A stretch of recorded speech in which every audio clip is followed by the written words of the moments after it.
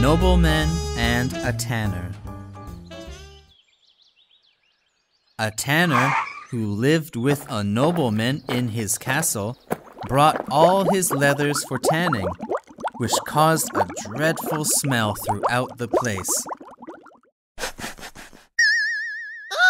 The nobleman could not take the foul odor, so he said to the tanner, I think you're going to have to move out, as we can no longer tolerate the smell.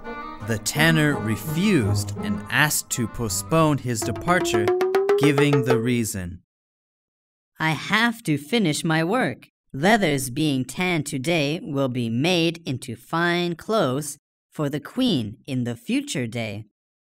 When the nobleman heard the answer, he decided to allow the tanner to stay in order to complete his work.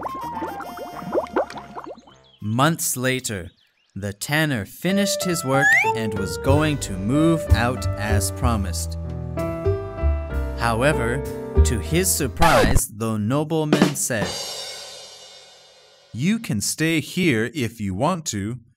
We are getting used to your tanning smell already.